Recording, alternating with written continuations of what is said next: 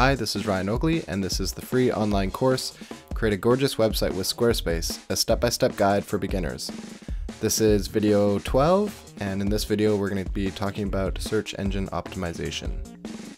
Okay, let's talk about SEO, which is search engine optimization. Obviously, you've got a new website, you want people to find it, and depending on what your website's all about, it might be easy for people to find or hard for people to find.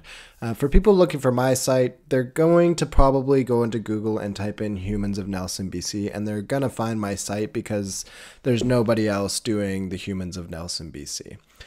So I don't care so much about making sure I rank high for certain keywords. Maybe your website's different. But there are a couple things I do want to pay attention to that have to do with SEO type stuff.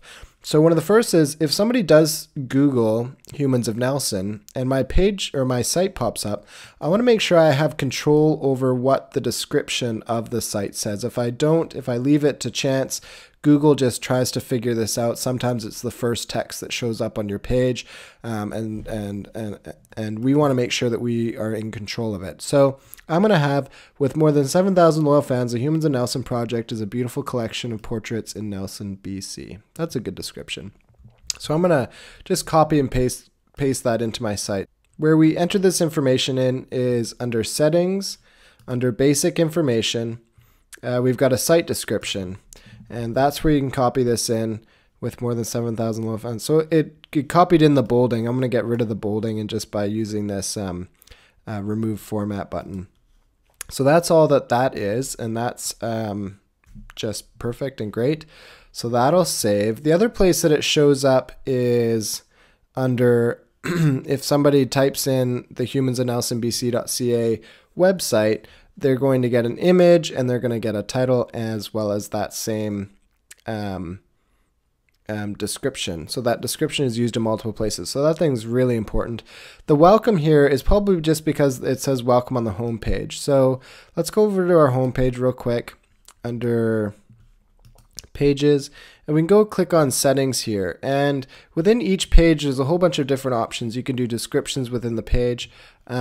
And right now it says home and home. So page title, we might actually change this to welcome. I think I did that on my other site, just so instead of it saying home in Facebook, it says welcome, which is a little bit more pleasing.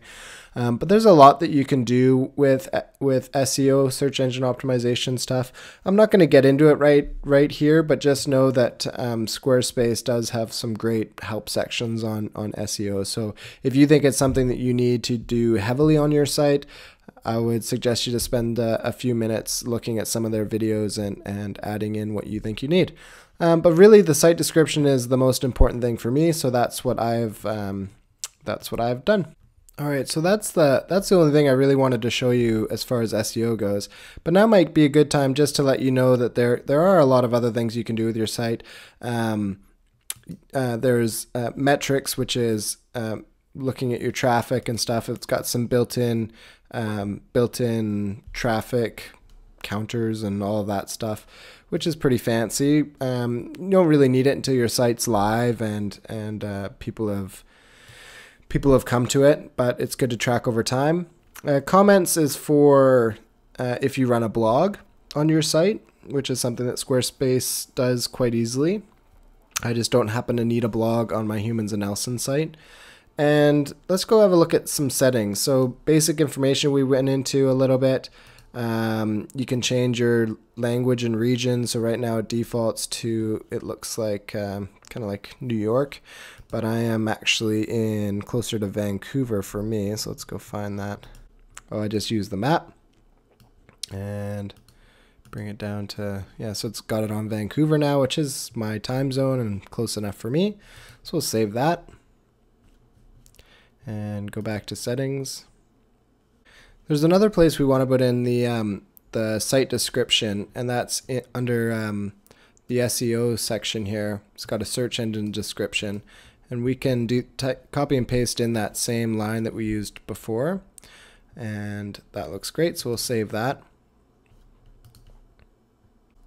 So I'm going to go ahead and finish this video, and in the next video we're going to talk about getting your domain name set up.